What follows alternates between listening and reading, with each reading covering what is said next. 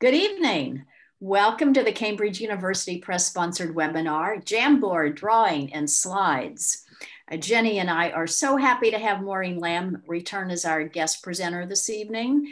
As you know, Maureen is a certified Google trainer, so that means she is an expert at all things Google. And she did a wonderful webinar for us the beginning of January on an overview of different ways to use the Google Suite. And tonight she is going to delve into three things specifically. As you can see, Jamboard, Drawing, and Slides. And she will give you some more in-depth information and templates, etc., that hopefully you can put to good use pretty quickly in your classroom.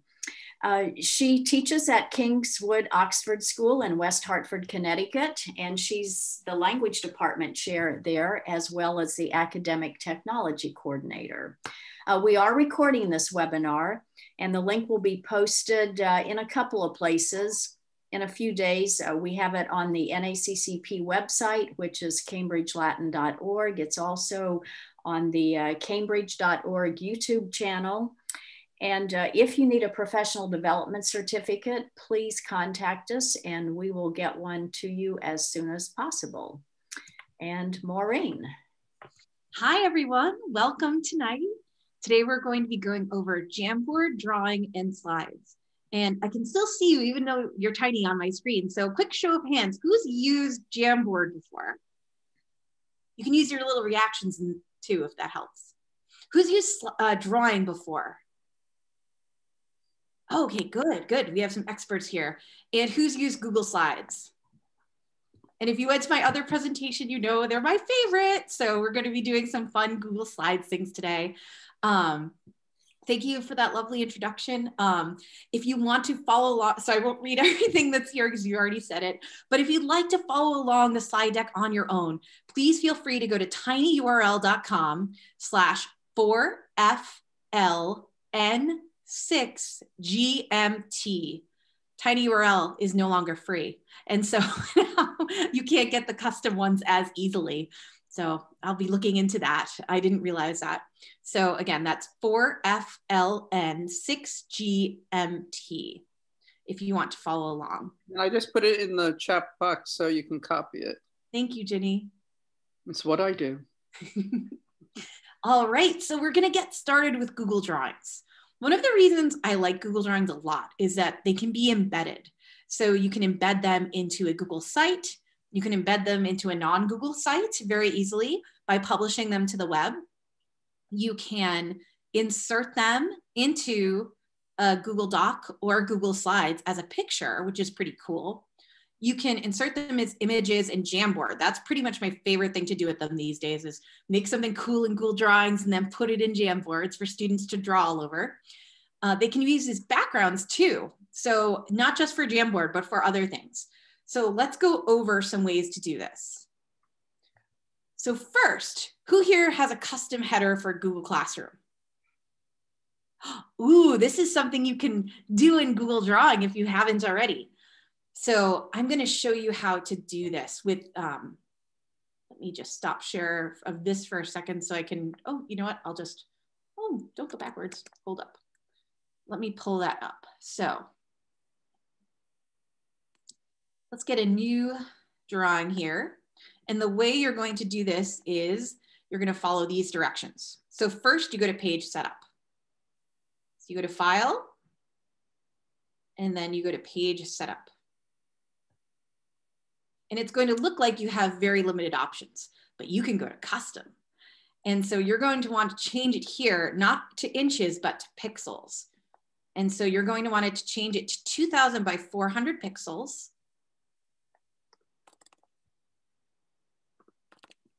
And then you're going to have a Google Drawing box that's going to fit really well as a Google header. So you can make a custom header for your website or a custom header for your Google Classroom.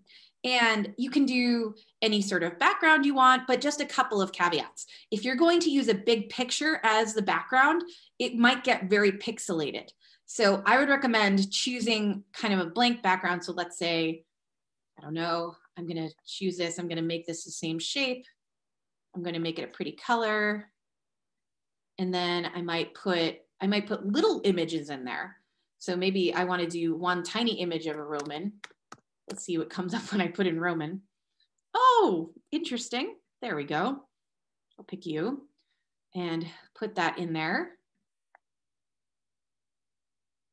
And so it's usually better with tinier images. So you can use multiple tiny images to get a really good effect, and then keep your text large. So you want to make it really nice and big so that everyone can see.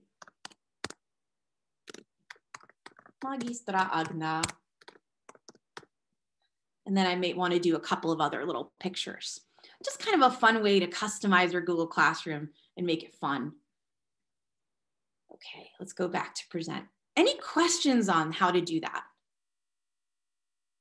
Again, feel free to go back to the tiny URL link if you want to look for the directions for this. If you make a cool one, please share it with me. I would absolutely love to see it. Another thing you might want to do in Google Drawings is to make a graphic organizer. And like I said, what I've been doing a lot with Google Drawing is making a graphic organizer or something like that, and then putting that template in Jamboard so that my students can go through and edit it the way they want to. So let's take a look at this. So here's an example. So this would be an example of my students trying to do an essay. And so I start essays way back in Latin 2 and kind of go all the way through because I think it's important that students find their textual evidence and figure out how to do it. So here I have a thesis statement, and this is all editable for students on Jamboard, because what I do is I take text box once I insert this as an image in Jamboard and put a text box in each of these boxes. So students can write what they're doing. And the cool part for me is I can pop through all their jams and see what they're writing. So as they're doing their brainstorming for their essay, which I created on Jamboard, on Google Drawing, I can pop through the Jamboards and see what they're writing and give them feedback on what they're writing. So it's really cool. And the reason why I used Google Drawing and not Jamboard for this is there's a temptation, or perhaps by accident, to move things around on Jamboard. So if I make something like this and I create it as an image and then put it on Jamboard, then the students can't move around the background. So I find that's very, very helpful.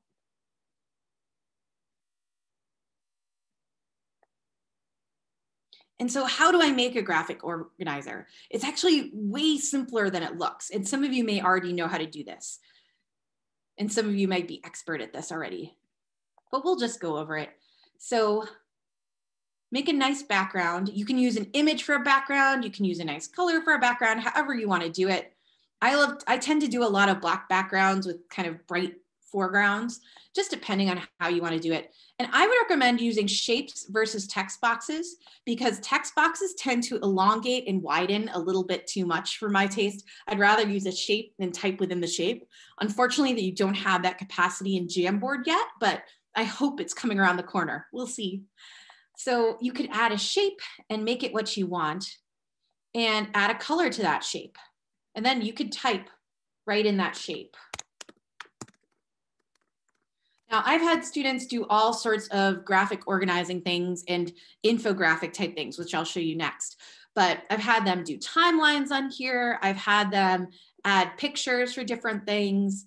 I've had students create kind of their idea flowchart for projects. I have students do what's kind of a genius hour project, but I like to call it a fun 45 because I don't really like the word genius. So students have 45 minutes a week for 8 weeks to work on a project of their choice. And I like to see how they're brainstorming for the project. So they can brainstorm and show me how they're brainstorming any way they want, but they have to use pictures and text boxes and just kind of describe how they're thinking about things. And it's fun because they can add videos, they can add links to this. Ooh, that's another thing. If you want to add a video to Google Drawing, you will notice there is no insert video. However, this is a little trick. From within here, if you insert a video in, here we go. If you, oops, it's not letting me click out. Let's see, escape. Nope, it's not letting me. There we go. So if I were to insert a video into Google Slides, so this is coming up later. So just get excited there. Everything is awesome. What you can do is copy. I just did Command C on my Mac. And then I'm going to go into the graphic organizer and do Command V, and it appears. It's a trick. It's not actually something that you can do. So it's kind of a secret backward shortcut. So if you insert something in Google Slides like that, you can copy it over to Google Drawing. But as you'll see, there is no way to insert it otherwise. Okay. Fun trick for the night. Okay. Oh, hello, everything is awesome. You're back. We can get rid of you. Oh, nope, it's gonna play you. There we go. Oh no.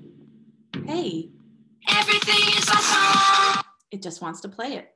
Here we go. Infographic. Oh, I see a question in the chat. No, that was just me putting something in. Oh, okay, great. Oh, here's a sample infographic. Tips for translation. These are probably stolen from people wiser than I am, but it's really what I tell my students. First, read the whole sentence. Don't read it one word at a time. It's like that old joke when the person walks in late to the Senate House and he says, hey, what's Cicero talking about? The other guy says, I don't know, he hasn't gotten to the end of the sentence yet. So don't tell him to go punting and pecking for the verb. Read the whole sentence first. Then what is the subject of that sentence? What is the action of the sentence? And what words do you recognize? Those are my big hints. This is something I might give to Latin 2, so I don't have a lot of hunting and pecking for the verb.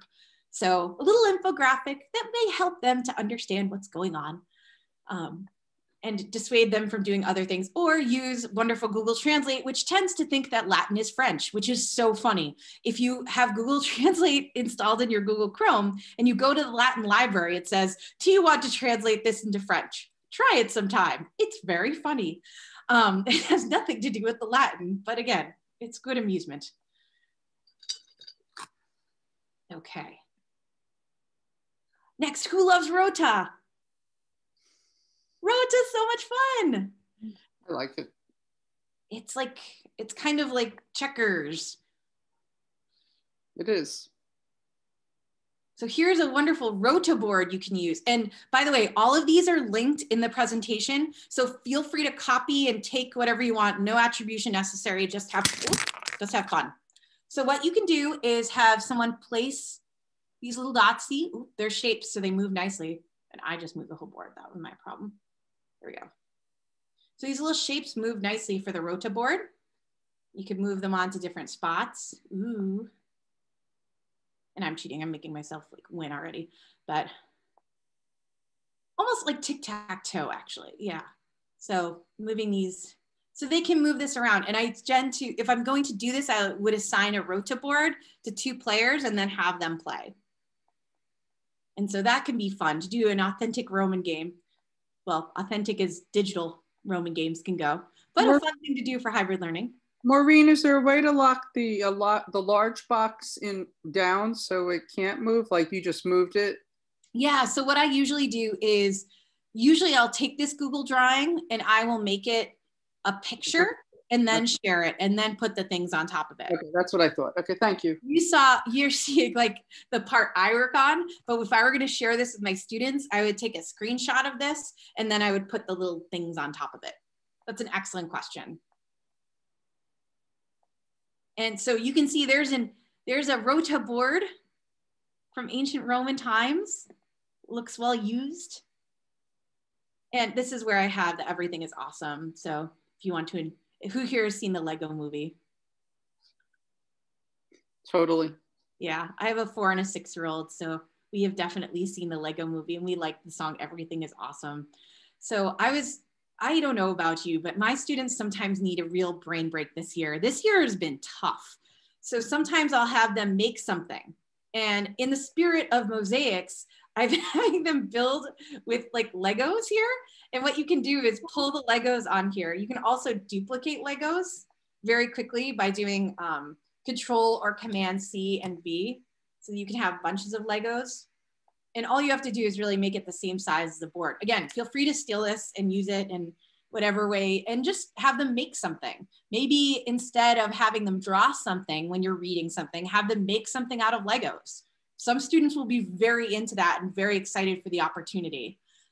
So I know some of my students would much rather build something with Legos, even fake Legos, than draw something. And I do a lot of drawing because I like students to show that they understand the material in ways other than translating. So I try, not that translation's bad, not that I don't always do, not that I don't do translation ever, but I think it's important for them to be able to show things. So have them make an arch out of these, or have them make a, I don't know, a sailboat or something like that. Something fun for that.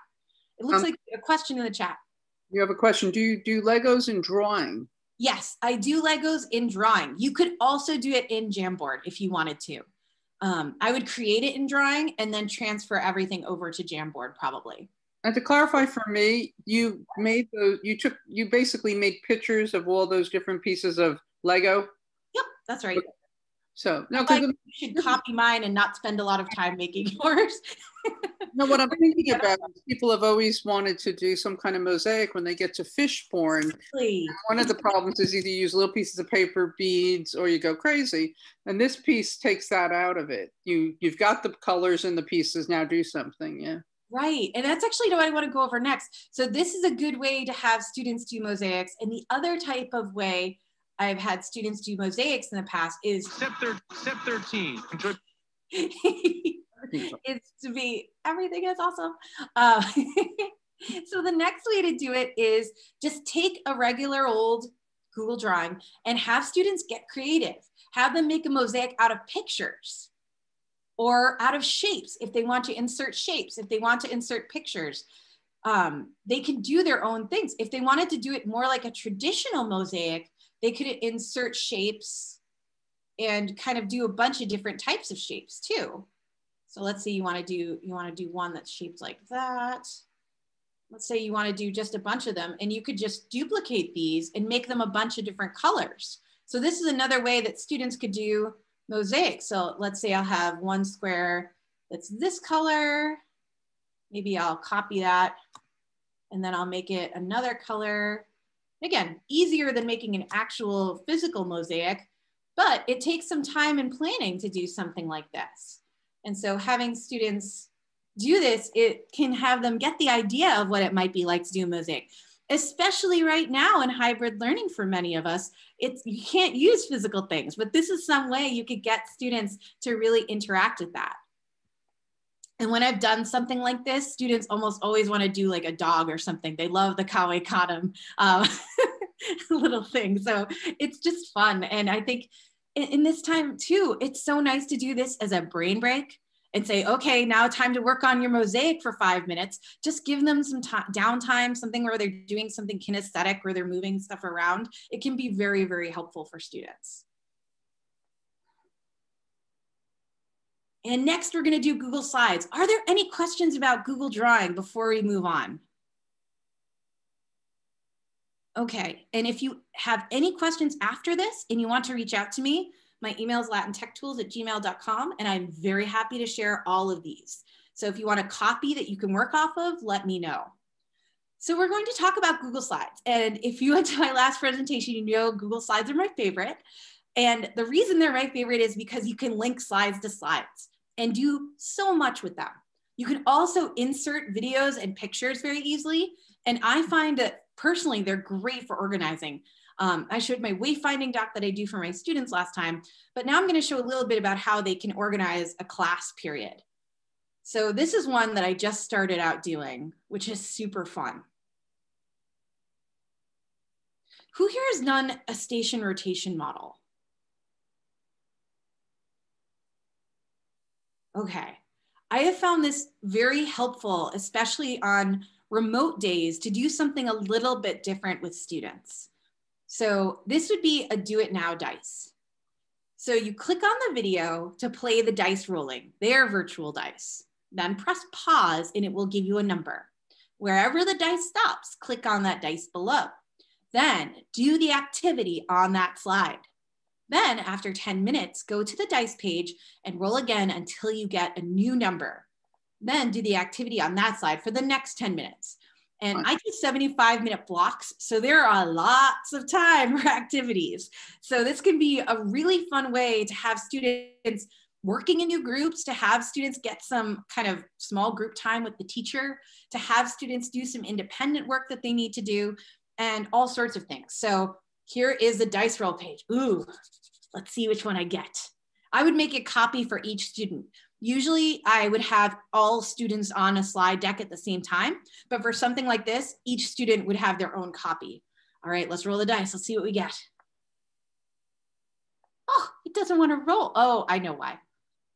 It'll only do it if I'm presenting it. Right. All right, now you'll be kind to me. What are we gonna get? We're gonna get number 6. Let's go see what number 6 is. Can you all see this? Mm-hmm. Okay, wonderful. Flipgrid. So respond to the discussion question, then respond either to Mrs. Lamb's response or one of your classmates' responses. Do you agree or disagree? Why or why not? And here they have a wonderful little timer that will tell them exactly how much time they have left in that station. So they can time themselves, which is super helpful. They can also join Zoom room number 3, which is the quiet room. It's a quiet breakout room they can go join so that they can be in a place where everyone has their cameras off and they're muted. Because in the main room, things might be chaotic. In room 1, people will be meeting with me. In room 2, people who want to collaborate with each other will be hanging out. And I love now that Zoom has made it so that students can move between rooms so that they can pick their own room. So Zoom 1 is meeting with Mrs. Lamb. Zoom 2 is collaboration, and Zoom 3 is the quiet room. It reminds me of the quiet car on the train when you want to get work done and you don't want to talk to people. That's a good one. Yes, you can do it with breakout rooms with Google Meet as well. Yes, I don't think the students can choose their own rooms for Google Meet. I think you would have to place the students. But what you could do to make it easier is have students say which room they want to go to in the chat and then put those names in the room. Before Zoom changed so that students could choose their own room, I have students say, I wanna go to room 1, work with Mrs. Lamb. I wanna go to room 2 to work with others. I wanna go to room 3, and they just put the number in the chat. So it was very easy to organize where students were going. That's a great question. Okay, all right, back to the beginning. Let's see. Oh, well, let me go back. Oh, here are the other options. So let's say I rolled, there we go. Oh, nope. So if you roll a 1, you meet with me, yay. And so the question room with Mrs. Lamb, you get to ask me questions and they'll have a mini grammar review in context. So the idea is everyone will do one of these rooms in my 75-minute block. And again, I'll press the timer and make sure they get out of there when they need to. Next, meeting with colleagues. Again, they'll put the timer on, they'll collaborate with each other, and they'll be filling out an interview Jamboard, which I will show you in a few minutes. And they'll ask each other questions. Again, they're in room 2, collaboration room. Alma. Room 3 is doing a pair deck. So they can go to, dice 3 is a pair deck. So they can go to the quiet room to fill out their pair deck. This would be an asynchronous pair deck, so they would not all be on the same slide at the same time. Paul is saying, I open additional meets in new tabs with simple nicknames. Students can then choose which rooms to join. That's a great idea. Absolutely. That addresses that. Get around that. Absolutely.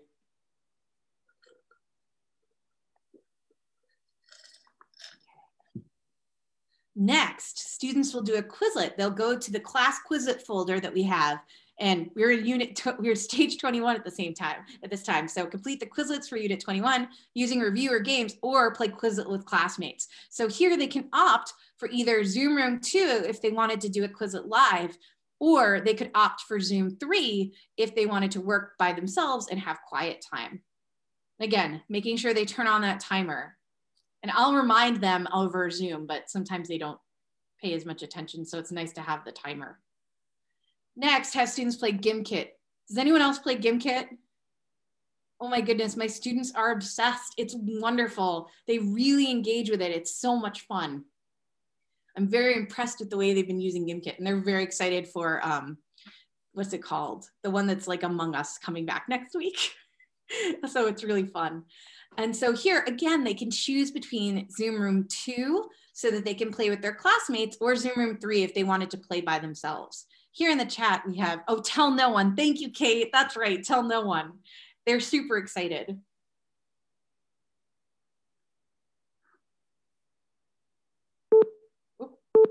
We got the countdown going. Oh, and then that was 6. That was the one we went to. And that's it for that. So that's a really fun new thing I've been doing with station rotation model that I find has been working out really well for hybrid learning.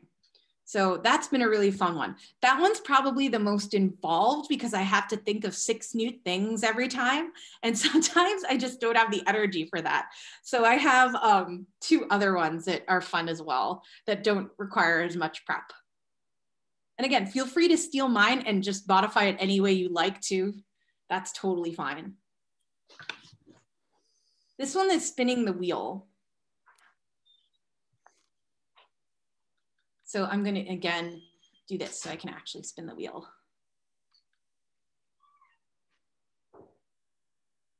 Sorry, it's taking a little bit to load.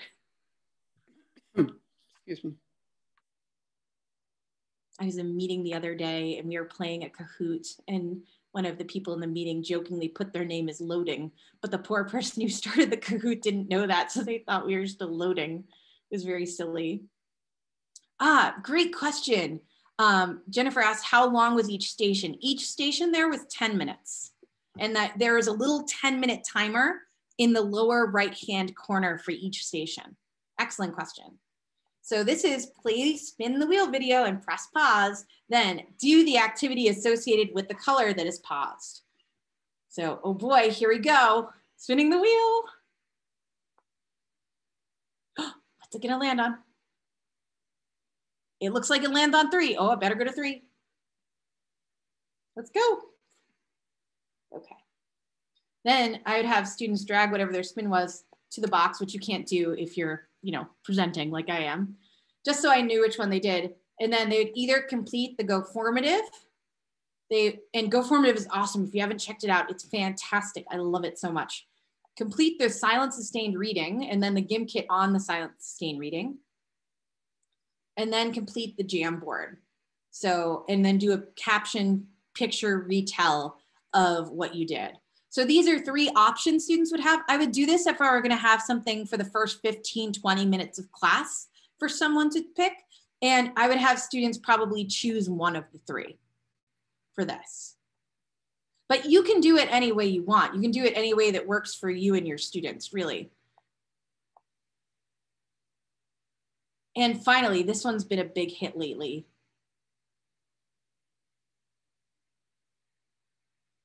I've just it's mostly with the trading adults, but pirates are always exciting. So this is read the chapter of the novella, select a treasure, then complete the activity associated with that treasure. And when I did something like this in class, the students were very active because they're saying, don't pick the one in the tree and stuff like that, because they all look alike. So here, create a smash doodle for the story chapter with directions and a rubric here. Or you go back and let's pick the other one in the tree. Write a tweet, 3 tweets from the perspective of one or more of the characters from the text, including one hashtag. We've got an Instagram story. Students really like to do fake Instagram stories, and there are fake pictures of a lot of the CLC characters that they like to use, or if I'm teaching Caesar and the Aeneid, there are definitely things out there they can use for a fake Instagram story. So it's really fun for them to try to make that and include pictures, descriptions, and our hashtags. And again, they're using Jamboard for that. That's the symbol for Jamboard.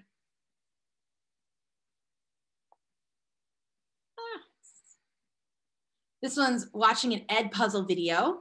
And you could just as easily do this in Go Formative. I think I'm going to transfer a lot of my stuff from Ed Puzzle to Go Formative just because I really like it as a system. I can see what they're doing the whole time and see what they answered. And I can give them feedback as they go. There's a lot of great things about it. And then finally, do a Google reflection form. What did you understand? What did you find challenging? What do you want your teacher to know? I have to say, being a remote teacher this year, probably one of the most important things I found this year is having students reflect. I do Google Forms every week for students to reflect, but really just even at the end of a test, I'll say, how are you doing? Is there anything you want your teacher to know? How do you think that went? Just to try to check in with students more often and see how they're doing. Because sometimes when you're socially distanced and when you're on Zoom, it's hard to express yourself. And so making sure I have those connections with students has been very important. So this is my favorite one. Okay, let me close some of these tabs so they're not all over the place. All right. So next. Oops, I skipped one. Hold on. Aha, no, now you skipped forward. There we go. An IPA choice board, which is not a beer. It's not as exciting as it sounds. It's an integrated performance assessment. I've become a little bit obsessed with integrated performance assessments since last year. I did my graduate school research on homework. And I've always thought that having a choice board for homework would be one of the coolest things ever. And just last year, I started implementing that. So students get to choose what their homework is. And I think it's made a big difference in having students actually complete their homework and get the most out of their homework. And this is something I did last spring where students did this as their final exam. Because we were doing non-traditional final exams, I had students do an integrated performance assessment choice board. But one thing that I really thought was important for my students was to also include, and let me do it present so you can see better, to make sure that as I was doing this, I was including an investigative task, something that really had students connecting with the culture, with the history, or for some students, really getting involved and building stuff at home and really getting in with that. And so that's been really cool, having students do that as another aspect of the choice board.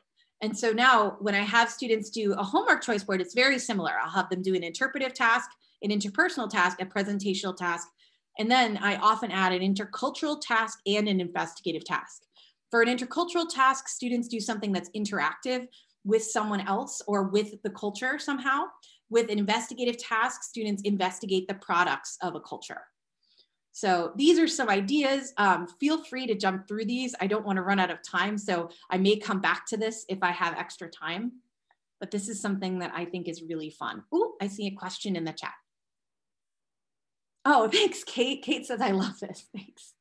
I really like this. So feel free to use any and all of this. I have a bunch of these too. If you teach Catullus or Caesar, I've got a ton. So let me know if that's something that would be interesting to you. I have a book 1 Caesar one.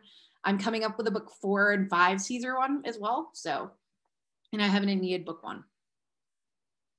Next is Google Jamboard. And I know Google Jamboard feels like something new. In fact, last year, in order to use Jamboard, I had to ask my administration if they would turn it on for our school.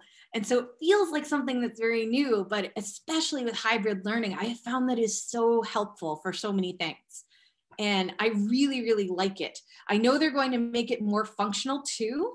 So, oh yeah, happy to share. Please reach out. So here are some Jamboards that I've been using. I make a Jamboard for almost every class these days. So especially if you're doing any of this stuff right now and you want copies, if you're in Caesar where I am, if you're in Catullus where I am, let me know. I'm happy to send copies your way. Maureen, I think people might also want to know how you grade some of these things, if you have any kind of rubric. Oh, sure. Absolutely. For the IPA choice board, I use the actual rubrics for interpretive, for interpersonal, because I basically work backwards from the can-do statements. I know the can-do statements in and of themselves are not kind of grading tools, but what I do is I work backwards and I ask questions. Can you do this? Can you do that? I do a lot of like reflective self-grading, but I also say, okay, I do a single point rubric. So here's what you have to do to meet expectations and do the different questions students have to answer. Good, that's great that you answered that. I do this, I like that idea with using the ACTFLs because it makes so much sense and you're not trying to sit there and either figure out or justify what you're going to grade. Exactly, and the students are very clear upfront about what's expected of them. And I think that's really, transparency is the key with something like this. And you're reinforcing that same thing because it's always about those things. So it's not, what is she looking for this time? It's the same things. It's the same thing every time, that's right. So I love Jamboard. It's not my favorite. Google Slides is my favorite, but I'm still loving Jamboard. So this is something I did very recently with my students. We did a dinner party. And I've been loving dinner parties since I started teaching because I think it's so fun to have students speak to each other in Latin about things. But you could do this not in Latin, you could do this in English about Latin too. So, oh, come on, load. It's a little bit, I put the wonderful mosaic of all the trash from the dining table, but it's, it takes a while to load then. So I have jam assignments for different groups. And I also lately have been color coding the sticky notes. So yellow sticky notes have the questions. Partner number 1 will answer all the questions in the green sticky notes. Partner number 2 will use the blue sticky notes. And partner number 3 will use the orange sticky notes. And I will always put the jam assignments on the first jam so that students can go back and reference that. And then when they say, hey, get off my jam, you're on my jam, I'll say, okay, everybody, go back to jam number 1, figure out which jam you're on, and then go to that jam. So that really helps. And so here I was asking them questions. We were reading Catullus 7 and Catullus 8, and there were a lot of rhetorical questions. And a few of them were saying, oh, I don't remember question words. And by the way, let's go over hyperbole, because I don't really remember how that works either. So I came up with questions that had to do with hyperbole and had to do with question words. I think getting feedback from students really, really helps me. And they really appreciated this sort of creepy picture of Roman mannequins in a dining room. That would cause a lot of commentary as well that I was not expecting. So here they just answer the questions, and they had a lot of fun with this. And it was neat that they got to talk to each other in Latin, and then I was monitoring, I was jumping through their little breakout rooms and seeing what was going on. This is something I'm actually making for class tomorrow. So you get the preview. So this is about finding the person. I found that one of my classes really needs some kind of community connection help. So I want them to go around the classroom and find, and by going around the classroom, I mean pop around Zoom breakout rooms and ask each other, find someone who likes dogs, someone who likes cats, someone who likes snow, things like that. And I've done this before in professional development in English, but I think it might be a little more complicated in Latin. But again, I tried to use simple enough Latin that they would understand what I was saying and they could go through and learn a little bit about each other. Oh, Mark says, I need significantly more explanation of what you do in advance and what the students live. Oh, I'm sorry, Mark, I didn't understand your question. Well, so like those sticky notes, like they copy the sticky note and write on them and move it to a different slide. I just don't know what.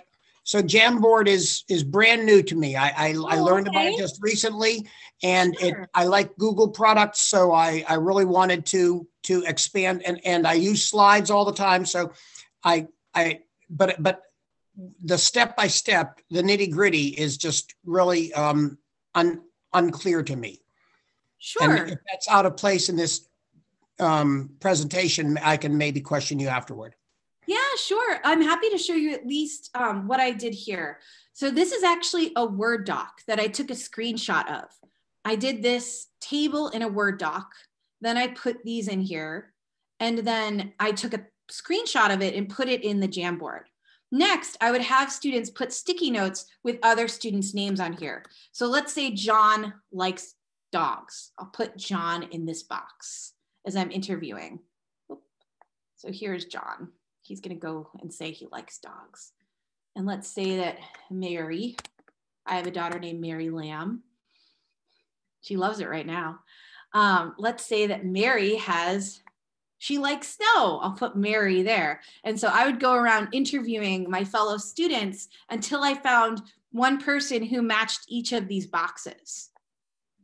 And so I would actually make a copy of these for each student. So this is actually a wonderful jam to ask me this question on. So what I would do then is go up here because it's not very intuitive about how to make a copy of each jam. So what I would do up here is I would click these 3 dots and I would duplicate. And you can duplicate up to 20 jams. You can have 20 jams on a Jamboard. So this particular class has 17 students. So I would want 18 jams plus my directions jam. So this would give directions, which I'd put on a sticky note. And then I would probably do jam assignments using sticky notes as well. So I would say, let's say this person's going to be jam number 2. And I would drag these around and have students claim a jam once they logged on. That way I know who's not there that day. Jam number 3. And so what I would tell students is, okay, when you log in, find a jam. So let's say that Maureen found jam number 3 and nobody had claimed it yet. So Maureen is going to go work on jam number 3. And I would expect Maureen to then write her name on jam number 3. So I would know who is working there. But even if she didn't write her name, what I could do is go up here. And as long as she's logged into Jamboard, see that little icon with their name and the picture, you can see whose jam's on who. So when Johnny complains that Maureen is on his jam, you can take a look and say, oh no, Johnny, actually you're on Maureen's jam. You better get off there. So you can see where the kids are at every time. And I think that's super helpful so that I can keep track of who's doing what. And if I have groups working together, I can keep track of which groups are on which jam and make sure, you know, oh, Mark, don't go look at their jam. They have more answers than you. And it's a way, it's like, I can watch what they're doing the whole time. So as a learning curve thing, it might make sense to do a very small one, like 4 boxes or 6 boxes, and have the kids put themselves just so Mark with his students gets the feel of a Jamboard, right? And Mark, feel free, yeah, and Mark, absolutely feel free to touch base after this. I'm happy to meet up sometime to chat more with you if you find that this is helpful for you. Absolutely. Thank you. Yeah, of course. Let's go to some more. I have a bunch to show you. Let's see, how are we doing on time? Oh, we're good on time. This is a fun one that I came up with the other day because my students in Latin 2 were really missing book 1. And so we wanted to talk about book 1. Oh, it's telling me I'm not in. Here we go. Come on. Oh, of course.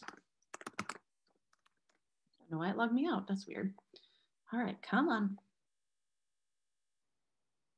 Here we go. So this is something that my students requested, and they really need to review prepositions, but they also missed book 1. So what I'm going to do is I'm going to do some oral Latin with them using different prepositions, and then they'll have to move the characters to the different places. And here, one of the things I wanted to point out here was you can order bring to the front. So if you're pulling something over here and it's going behind another picture, one of the cool things about Jamboard is you can go to these 3 dots and you can either bring it to the front or you can move it to the back if that's something you want. It's not working. Why aren't you going to the back? Send to the back. There it goes. So that's a neat thing about Jamboard and layering things. So I appreciate that. So in oral Latin, I might say, pone metellam in horto. And then they'd have to find Metella and put her in here. And I would tell them to bring her to the front because this is something we've been working on. I firmly believe when I'm doing tech tools with students, I want to teach them how to do it too, because they'll definitely be using them in other classes and it'll be very helpful for them. So having them develop the skills they need is really helpful as well. And so this is fun. And maybe I do something as super hortum or something like that, just to get more prepositions in there because that's what they really wanted to review. But I thought that this would be a fun way to do it for them. And again, I would assign one of these. There are 10 students in that class, so I'd assign 1 jam to each student and they could move the characters around and I'd watch and see what they're doing as they're doing this. This is for class tomorrow. I'm sorry, I have to close out of this jam because if I don't, my computer will go crazy. Oh, I see a question. These are actually pictures I got from Google.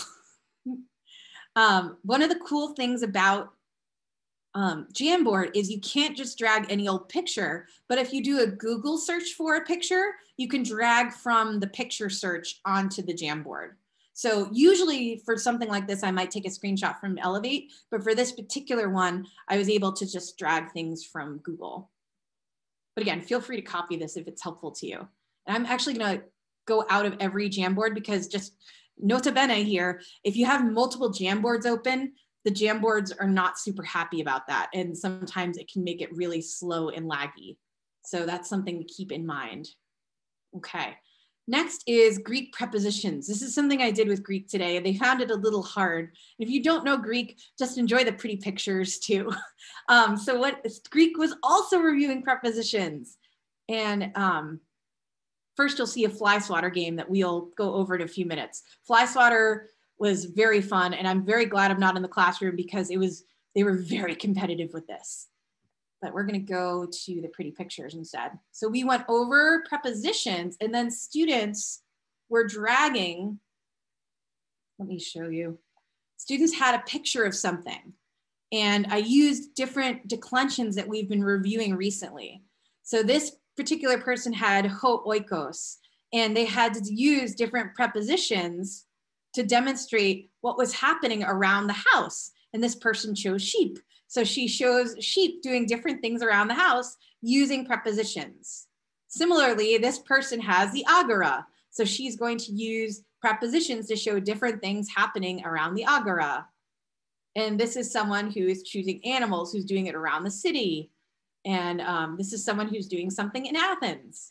And so this is a fun way for students to be reviewing prepositions. I've done this for years, having students draw these pictures. But since we're in hybrid learning, I wanted to try it this way and see how students did with it. And each of these little prepositional phrases are screenshots that I made of a Word doc. I had a master Word doc that had all the stuff in it. And then I did individual screenshots. So when the student got their jam, it just had a list of all of the prepositions with the words. And then they illustrated it. And I've done, like I said, I've done this with students hand drawing it for years, that the students said these are my former Latin students, so they really like doing this in Jamboard. They said it was really fun and gave them an opportunity to do more with it. Yes, students pulled the images from Google for themselves, which is very easy in Jamboard. You go to photos, and then you can do a Google image search. So this particular person probably said Greek house and wanted to look for it, and found a Greek house that they liked. It's very easy, and it would insert right in there. So it's super easy to have pictures and to layer pictures to make them come front and back like I was showing. So it's a really cool tool for that. Next, a character jam. This is one I did very recently with my students.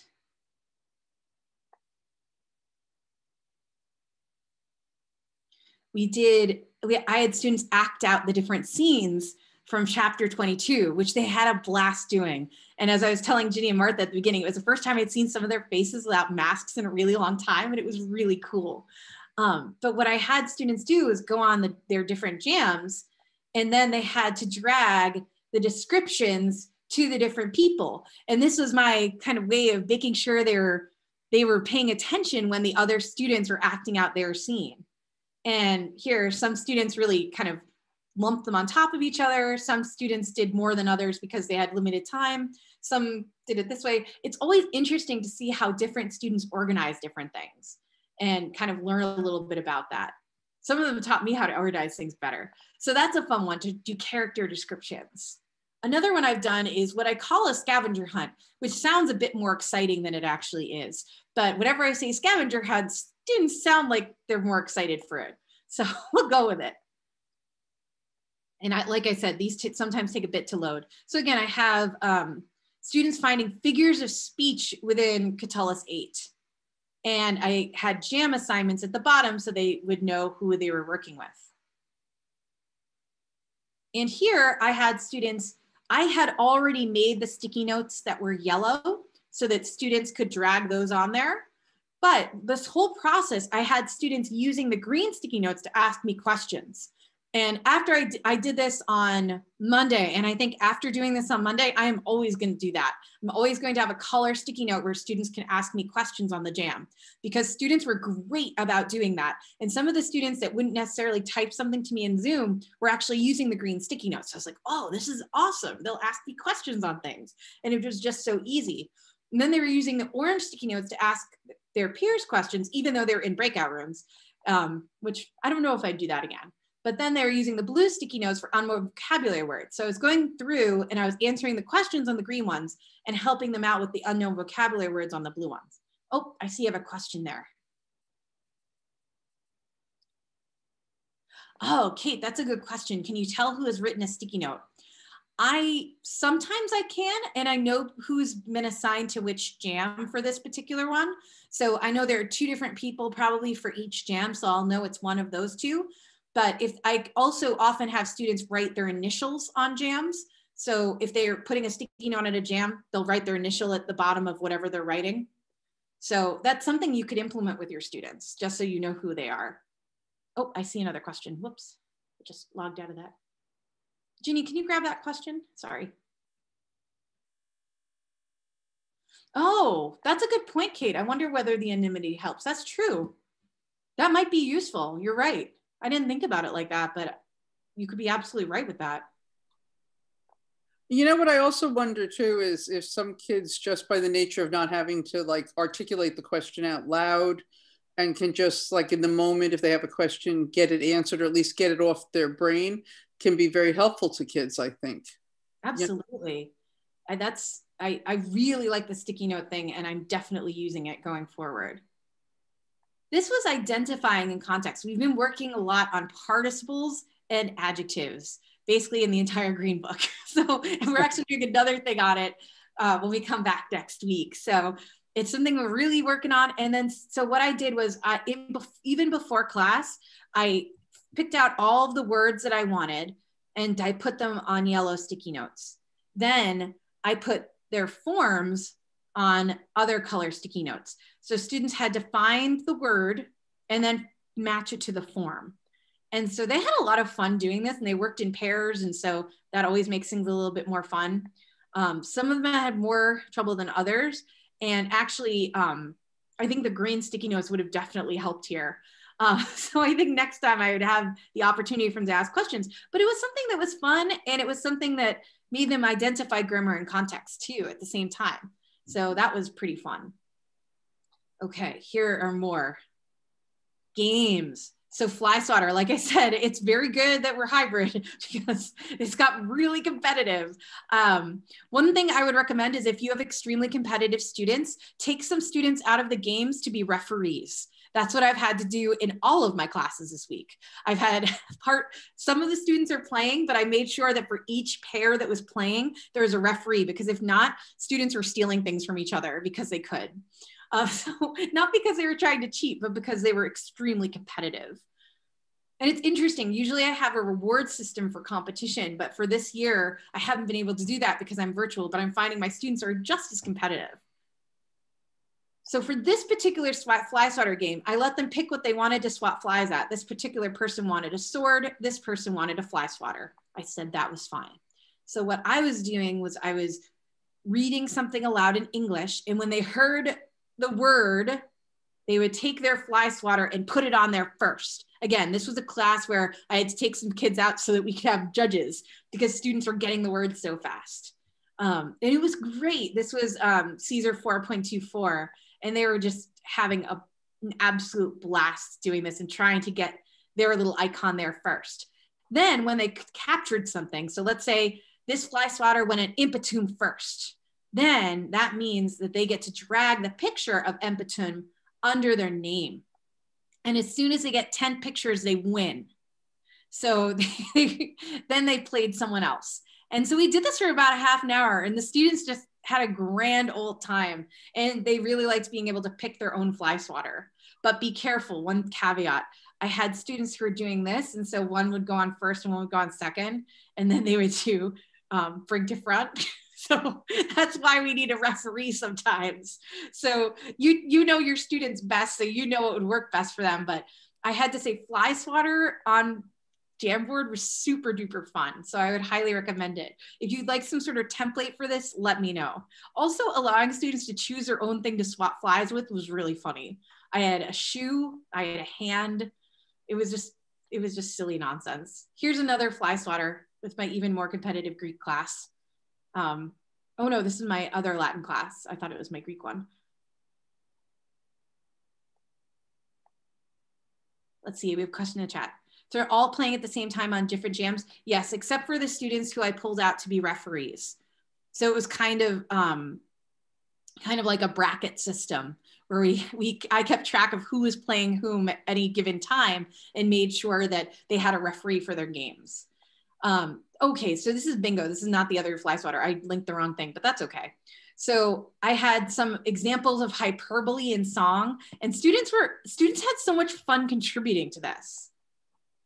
And then I had examples of alliteration. Students did a really good job with this. Oh, so Jessica, how did I navigate switching partners during fly swatter?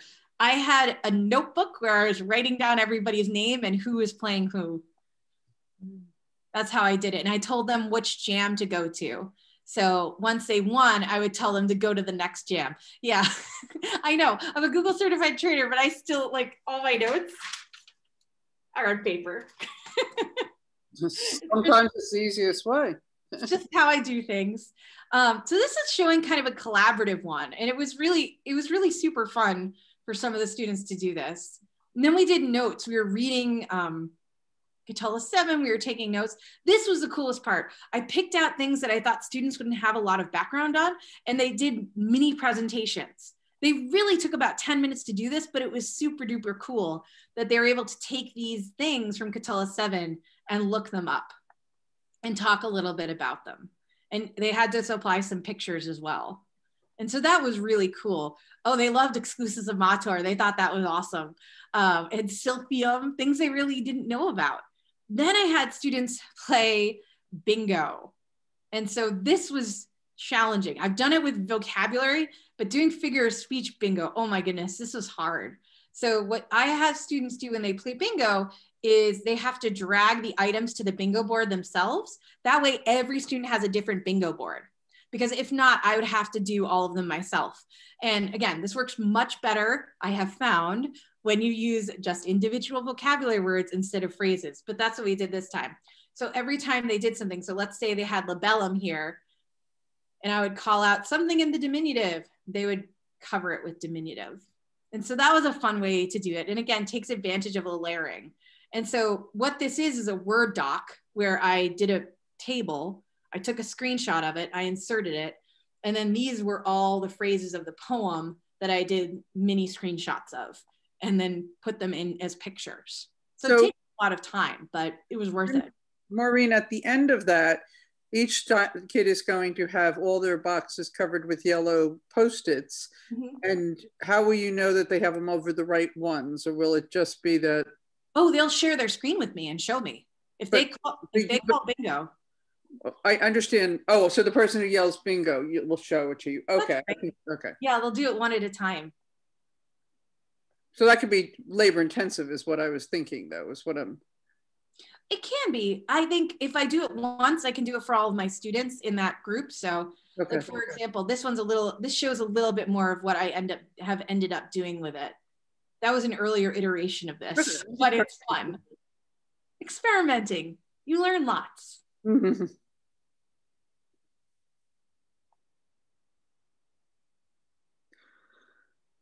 I know we have a couple more minutes, so I'll just show a few more things if that's okay with everyone. So here you drag the Greek vocabulary words onto the board, creating your own unique bingo board. Then as your teacher calls each word, drag that picture that matches each word to match the called words. So then I would delete this. And so for example, fulakes, I would have to look for guards. So I would say, oh yeah, those are the guards. She called fulakes. There we go. Okay. Or nees. Oh, where are the ships? Take a look and see if I can find them. Oh, there they are. And so this works a lot better. Yeah. And what I really like about this is when students are finished the bingo game, here they have this beautiful study tool that they were using to study for their vocabulary quiz, which was awesome. And I do vocabulary and context the whole time. So this is them figuring it out from the story. So that was fun. Let's see. So I know we're running out of time. This is my last thing. So I'm just going to show one or two brainstorms if that's okay. Oh, Jennifer, did you want to share your screen? Oh, I'm sorry. I can't hear you, Jennifer. Sorry. Or I could just say the website. But I've been using my free bingo cards. And then I just enter random words in there, whatever words I want to focus on. and then it generates a new card. It generates up to 30 cards. Yeah. So kids click the link and they get a card, and then I can see, they don't have to share their screen with me, because the actual program, I say, what's the number on the top of your card? And the program shows me the cards and their X's that they put it on. Very cool. Oh, cool. Can you share that website, please? Yeah, please. Can you put that in? That would be awesome. Cool. Thank you. So I think some of you might have seen my Google Slides presentation. I've been trying to do the quote game on Jamboard too. Thank you so much, Jennifer. She just shared the website.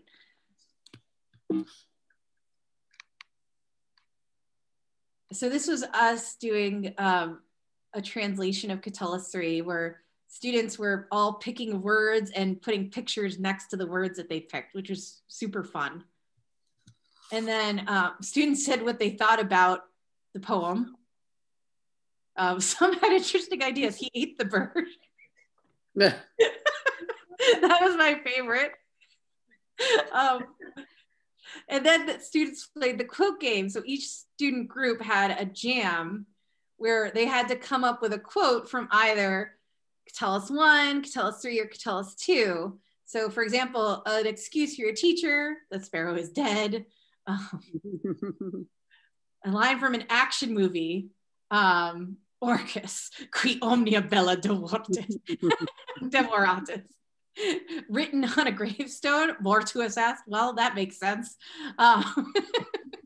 Personal motto. I had to ask them about these because we had Molly and Tristan. So I said, oh dear, oh fuck to Molly. Oh no. We had to talk about those. Or a caption for that picture, which was fun. And yeah, so that was a really fun activity. Very clever.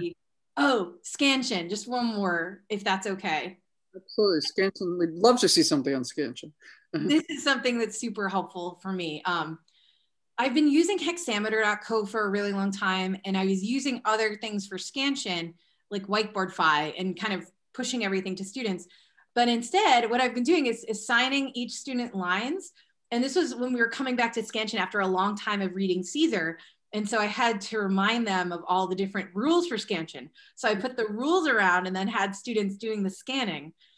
Nice. It was really fun. And then we did more with it.